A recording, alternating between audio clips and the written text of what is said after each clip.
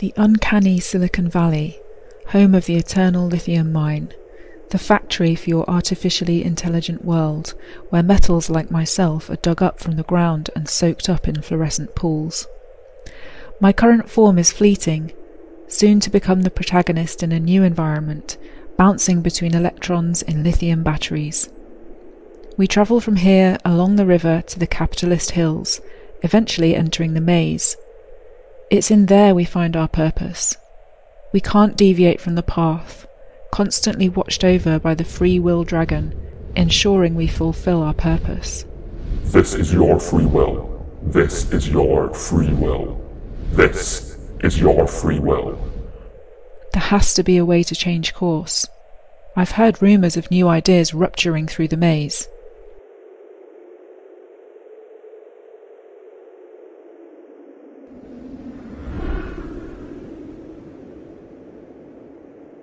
Where am I? You've fallen through a crack in the maze. Its structure has been weakening over time. Ideas are leaking through the fissures into the future. I know it feels so blurry, but listen to me. We have to find a way to create change. Our environment is being drained by technology. Did you know that the internet produces 1 billion tons of CO2 per year? For me to even render this form takes its toll. There's a power imbalance between people, corporations, and governments. They need to take responsibility for their actions, for their toll on this environment. There has to be education on generating solutions to the problems we face. We need to include perspectives of communities from all over the world. Everyone has a stake in this. Can you imagine what the outcome could be if we don't do anything? Did you know that we can use AI and machine learning to tackle climate change? Although, here lies the paradox, because while this might clean our hands, it makes them dirtier at the same time.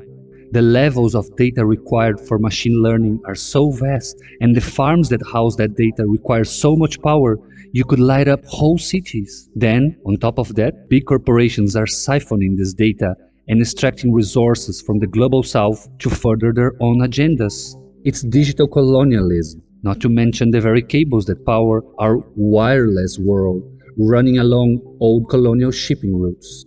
We need more awareness. We need transparency. We need education. We need to discuss these issues like we discuss pop culture. We need to decentralize power from government and corporations.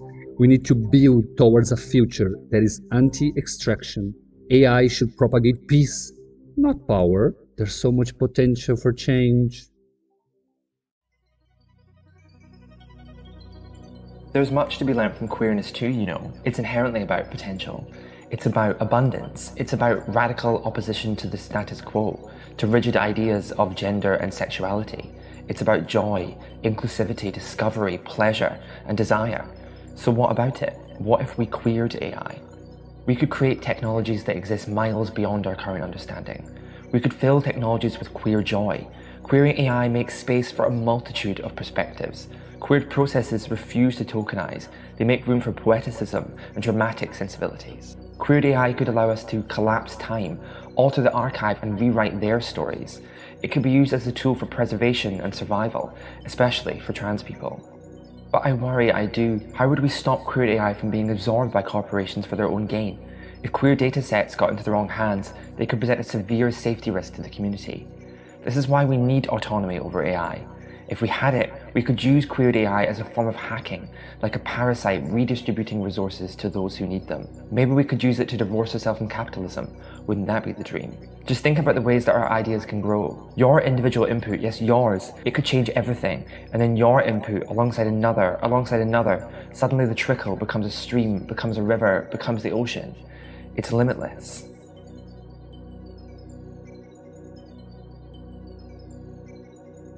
But do you really trust AI, what it represents? We need to have bigger conversations about our collective trust in it. Technologies such as deepfakes and facial recognition aren't functioning for everyone. They can be used to oppress or discriminate against people because of who they are.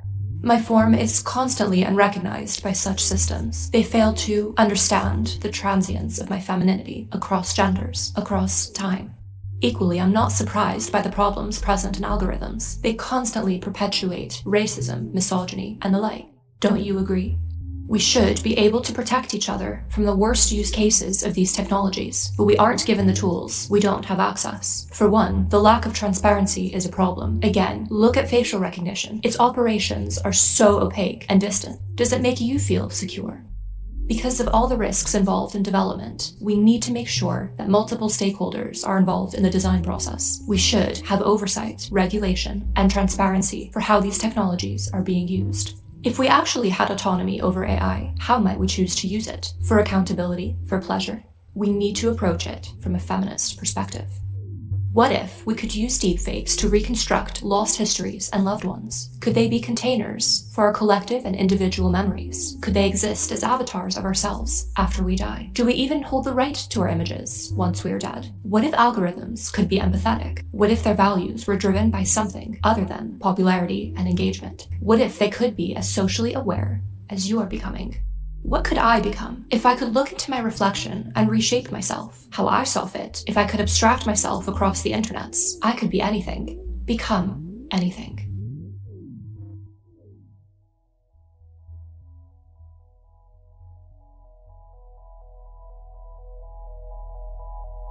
You made it. Welcome. Look around. Technology is happening to all of us, but it's happening to young people in a different way.